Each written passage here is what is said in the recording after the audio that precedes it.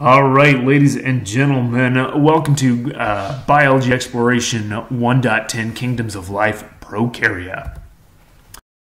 Okay, guys, in order to understand the next three videos, you need to understand that life is categorized into 6 big groups. So if we find a living thing, we can place it into one of these 6 groups, and we call those kingdoms.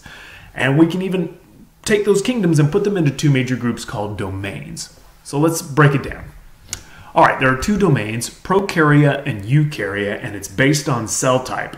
Prokarya are prokaryotes, and Eukarya are eukaryotes. Now, there are 2 kingdoms within the Prokarya domain. Those are bacteria, or eubacteria, and the Archaeans. Within Eukarya, there are 4 kingdoms, the protist, the plants, the animals, and the fungi, or fungi. Let's take a look at domain Prokarya. That's what we're starting on today. So let's look at kingdom bacteria and what makes them their own special group. First off, they are all prokaryotes. That is, their cells lack a nuclei, and they're quite simple organisms, and they're very, very small. And they're all unicellular, meaning they're made up of one cell. Now, here's an example. Here's some purple bacteria. It looks like they're living in big colonies, but each one of those is actually an individual. They're not reliant on the others around it, making them unicellular.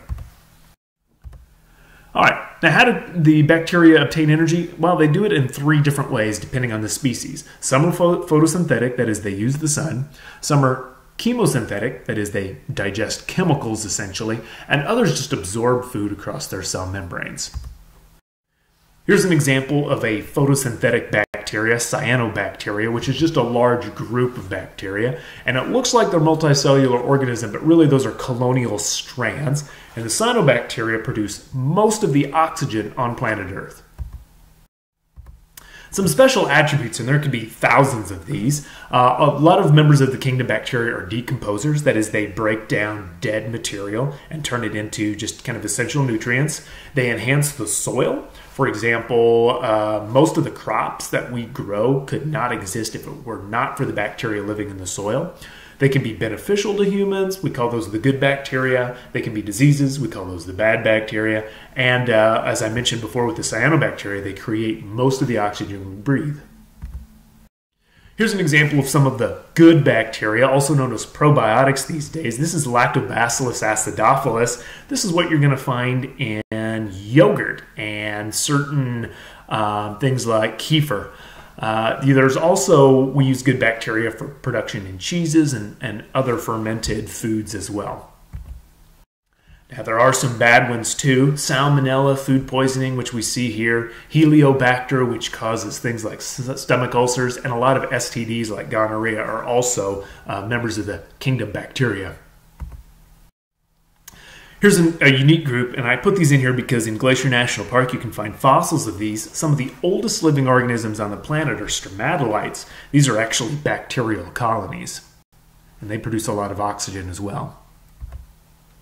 All right, let's take a look at the Prokarya Archaeans. All right, so still in domain Prokarya, kingdom Archaea here. These are prokaryotes, and they're all unicellular, and they obtain energy through photosynthesis and chemicals. So far they seem really, really similar to the bacteria, and that's because they are.